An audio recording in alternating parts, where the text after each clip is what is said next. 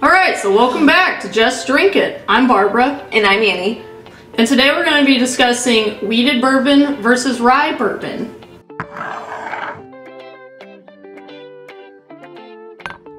So we're going to start off by talking about how bourbon came to be, how it became known as the American spirit that it is today.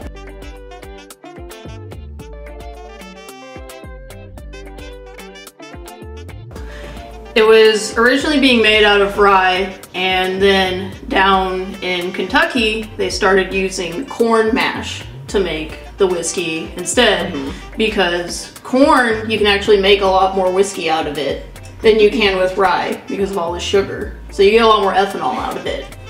When you are distilling with corn, you lose a lot of the flavor that you would get with a rye. Okay. So what they would then do is then they would add back in some rye and some barley or wheat. There's always going to be a little bit of barley that's going to be added to ryes or bourbons because it helps break down the sugars that you need for the fermentation process to make them sweeter. So barley is important. It doesn't really do much for the flavor, important for the sugars and fermentation. And that was how they were making this whiskey, basically. And trade was happening down the Ohio River, and they basically wanted to distinguish themselves from the northern rye whiskey, so they started calling it Old Bourbon. And it became pretty popular because rye is really spicy, and so bourbon was pretty great because it was sweeter and it was a little bit more mild. It was a little bit smoother, and you could still get some of that flavor from that rye that you liked. So there are rye whiskeys. Yes. And rye bourbons. Yes. A rye, it has to be made out of 51% rye. Okay, and that obviously can't be a bourbon because bourbons are 51% corn. Yes. Okay, got it. Rye bourbon. So these are higher rye bourbons, so that usually means they contain about 20 to 35% rye in their mash, versus some bourbons might only have 10% rye. So is 15%. The other 25% barley, or is there other stuff in there too? It's kind of like a secret blend. Well, so like it just depends, but so yeah, so it will be like, let's say it's like 35% rye for the Four Roses. Then you're gonna have obviously another 51% corn, but it might even be a little bit higher than that. Okay. So you might only have like 5% barley. Okay. Or something like that, yeah. It just has to be at least 51%, but it can be more. Yeah, it can be more. They're not like, no, it was 51.2, so it's not a bourbon. It's not a bourbon now.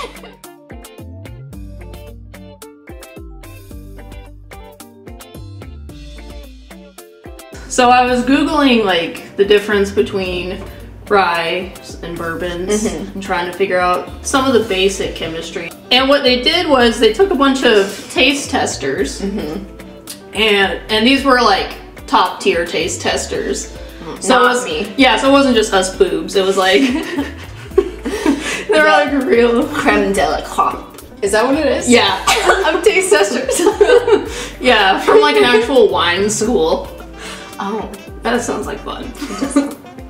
Yeah, and they had 15 bourbons and 9 ryes. They're all random. They had all agreed on a set characteristics to describe the drinks, and then they tasted them. And they could not distinguish the difference between the bourbons and the ryes. of course. Yeah. So basically it's all a lie. No, it's not all a lie. Okay. The mash bill is just one part of like 10 or 20 different things that go into distilling. And they did do a follow-up test where they took these just clean distilled mashes, so right after they've been distilled, they haven't been aged yet. And like you can taste the difference between a wheated bourbon and a high rye. Like there's clearly a difference happening between them. Like, you can taste differences in bourbons and ryes once you, before you put in the barrel. So what does the barrel do then? So the barrel is actually, I looked this up. So the barrel's cellulose. Remember how I was talking about the hemicellulose? Yeah. That got broke down when you were charring it into the different sugars. So that's like in the cell wall. The cell wall is also made up of the cellulose, the fibers, and rye's cellulose, like, and oak cellulose are really similar. Oh, okay. So when you're putting them in the barrels, it's soaking up that oak. I see. And it's just taking in some of that flavor already. Plus, a lot of bourbons already have rye in them. Yeah. Okay. And you can technically have like a bourbon that's 51% corn, but then 30% rye. And you're like, it's gonna be a lot harder to tell the difference. Right.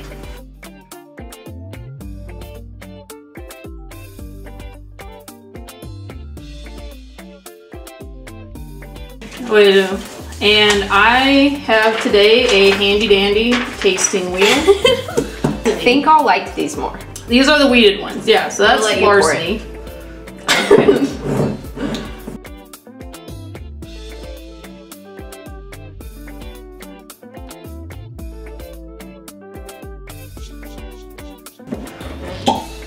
Oh, that was a good one. Yeah, alright.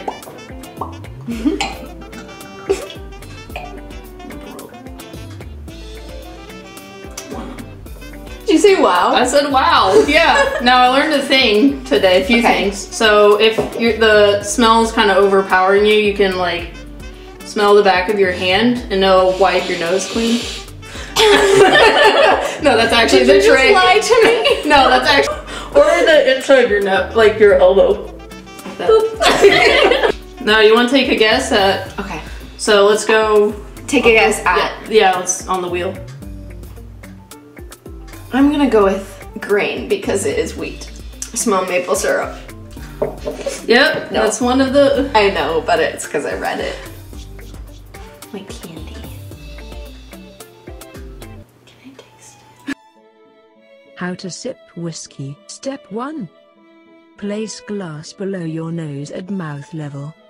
Slowly lower your nose towards the glass with your mouth slightly open. Okay. Ow! I laughed into it and it burned my eye. Okay. Step 2. Slowly sip the whiskey, as if it is hot. Make sure to not shoot the whiskey quickly towards the back of your throat. Swirl the whiskey around in your mouth for at least 5 seconds.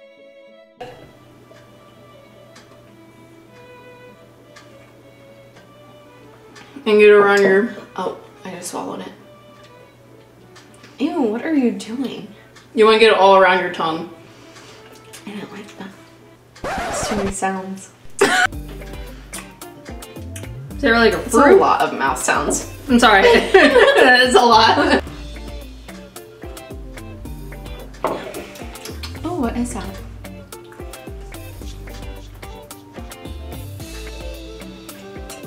It's just very sweet.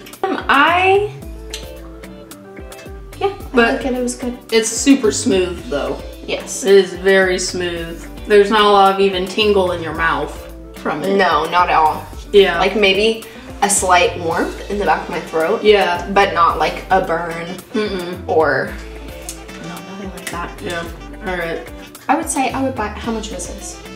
That was $20 at Sam's Club. Shoot, yeah. Well, we buy her all day long. Yeah, I think at a lot of stores it's 25, but people, like, if you can find it, because people say it's kind of, can be harder to find, but yeah, if you can find a bottle, it's like $25. Yep.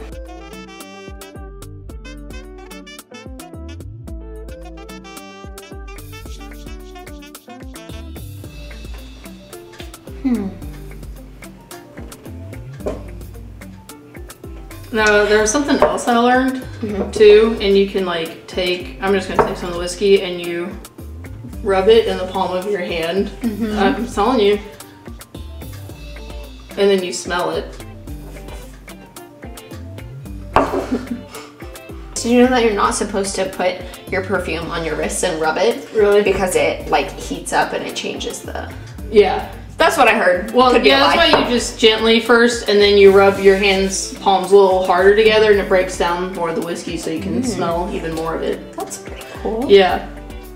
Pears? You smell fruit and floral? I mean, just, I think I smell like clove or something. Yeah. Oh.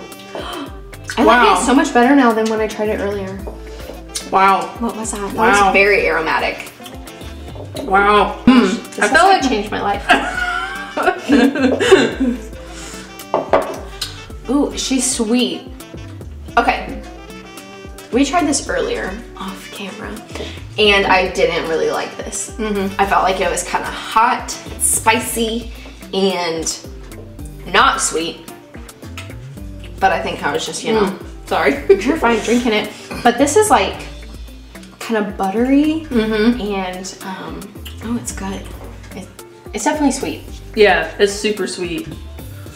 I don't think it's coffee. Well, maybe it's not coffee, but like, or chocolate, but maybe like coffee-ish. Oh yeah, yeah. I can see that. But super sweet. It's like I'm feeling like tiramisu. maple syrup vibes. Yeah. Okay, I'm kind of. Why is it kind of good? That's because you learned how to drink it finally. I like really got the coffee. Yeah, it's definitely there. This is solid. How much was that? This was $41. So that's still really good. This one has like vanilla, honey kind of vibes, and this one is a little bit spicier, a little more aromatic, I think. Yeah.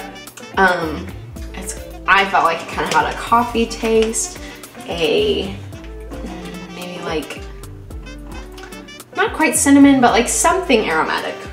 If you like Maker's Mark, this is, if you're like, I like Maker's Mark, this is a good bourbon to try. If you're new to it. I really liked this one. And that is also a great bourbon. I'll set this here. I honestly, even though it was $41 and that's a lot for me, I would buy this again. You would buy that one again? Yeah. I liked that. So this is Four Rosen. Four Rosen. For Rosen. This is Four Roses. This is the bourbon that got me into drinking bourbon. So. Yeah. Good pops today. And this is made with rye. Now they will use 4 different single barrels for blending this. So they have like a total of 10 different. That's a lot. Sorry. They have like 10 different bourbons that they make. And on their single barrels they have like a label, and so you can look and see what type of mash that they use. But with this they just blend 4 different types of barrels together, 4 different batches. Oh, that's cool. Yeah. So, Four Roses, small batch Kentucky Straight Bourbon whiskey. Cool. You want to know something funny about Four Roses? Yeah. Their label in the 1920s was a swastika.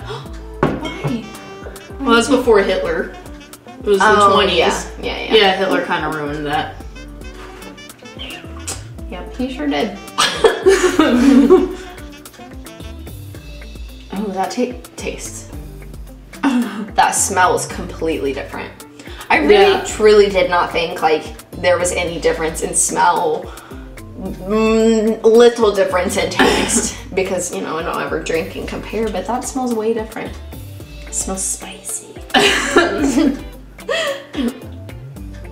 I just smell spicy. Yeah.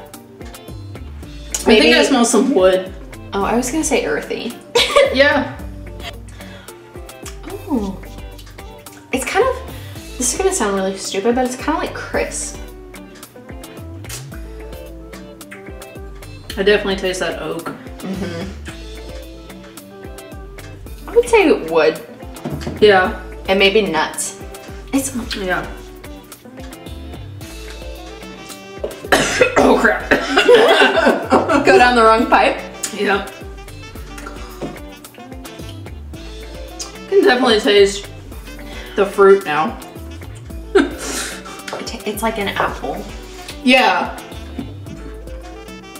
I agree. Yeah, it's like a vanilla apple. A spicy vanilla apple. That is like... Bottle it up. Yeah, I definitely taste that vanilla. Mm-hmm. Me too. Yeah. I'm weak. This one, okay, be fair, this is technically, so this isn't the highest rye bourbon, their single barrel is the highest rye bourbon at 35% rye.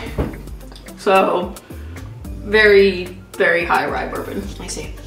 It's not like a lot of burn, it's not like I just took a tequila shot or something, but it's there. Alright. It says you're gonna have acid reflux later. Oh no! Oh no! Annie. I got it! It's fine. I just didn't want a lot. I'll use this for my sniffing. That's Ooh, smoky. Is that just me? no. Oh my gosh, use this. Oh, okay. That was just, Don't waste! I think you're a little bit drunk. No. Ooh, definitely smoky. Oh, right? I just stepped onto the campground. The fire's already burning. Marshmallows are being toasted. It's a crisp spring night. Yeah. Maybe early summer. I chased cherries. Smell cherries. You chased? I smell cherries. I smell cherries. I smell like bees.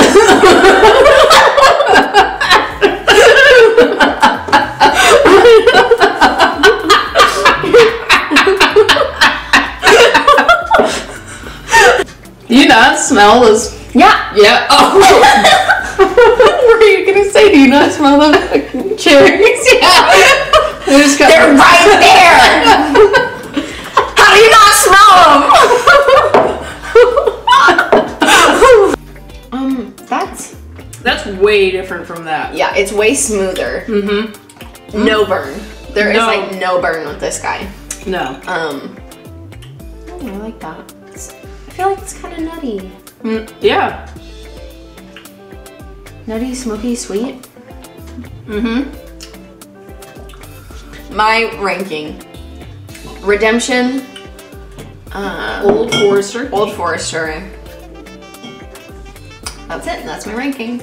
Redemption, Old Forester, Larceny, Four Roses. I'm probably going to do Old Forester. It was really good. And then I'm probably going to do, yeah, this one. Mm-hmm. Also very good. And then I'm probably gonna do Four Roses. Oh, Larceny is at the end. And Larceny's at the end for me. Yeah. Okay, so honestly, I was really expecting these to both be like really spicy. And they weren't. It kind of shocked me. This one wasn't really spicy at all. This one, a little bit. Yeah.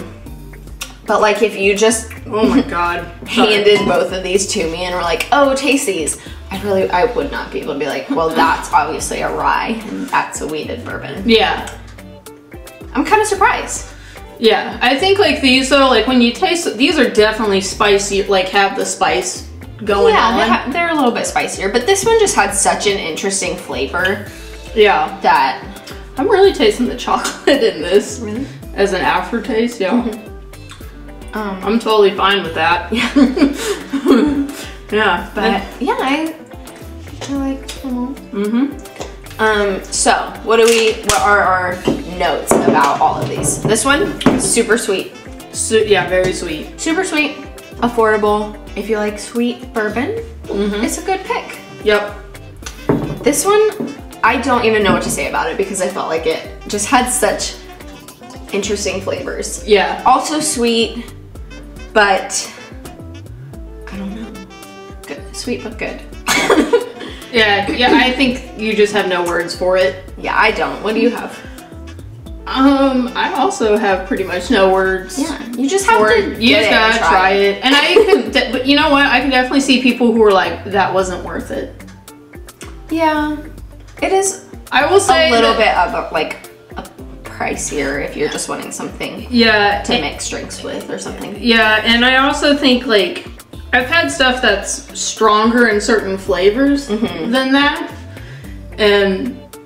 but that's okay. It's still really great. And if you're a beginner and you're looking for something a little bit higher end, but you're still not comfortable with the ryes, or you're looking for something sweeter, this is definitely a good option. Yeah, I can see why it always gets put as like beginner's bourbon, like to try. That's me. Yeah. All right. 4 Roses. Spicier for sure. Has a little bit more of a kick, but it's still not bad. If you're like wanting to start trying ryes, you'd probably be fine. Yeah, it's like high rye bourbon. Yeah. Yeah, this is like a good, bourbon, this is a good transition. And this is just a good solid bourbon. Yeah, that is just delicious, so. It is just, there's nothing. And this one's cheap and easily found too, right? Yeah. So yeah, I would definitely like her a lot. Yeah. All right. Sweeter than this one. So yeah. Okay. So. Did you have anything else to say about anything? No, that's it. We're done. Okay. So next week, I do know what we're going to be doing. Oh, so it's not a surprise every week. It's not going to be a surprise. Well, the whiskey itself will be a surprise. Oh, okay. But the topic is Irish whiskey and pot stilling. Oh. So we're going to learn about how the mash gets turned into the alcohol, basically. Oh, cool. Yep. So thanks for watching. Like and subscribe. We'll see you in the next one. And just drink it. Just drink it.